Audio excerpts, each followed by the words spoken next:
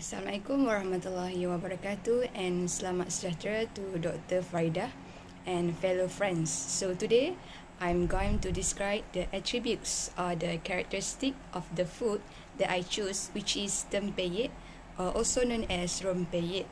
So firstly, from my side, this tempeyek has a pale brown in color and the shape is irregular or round-like shapes.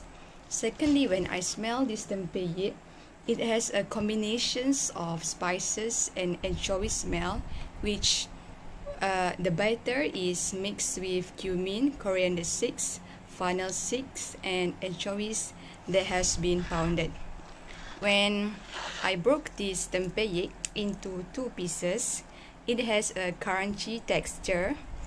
And lastly, when I taste this tempeyek, it has a perfect flavor from the saltiness of the anchovies and the seasoning from the various of spices. That's all from me. Thank you.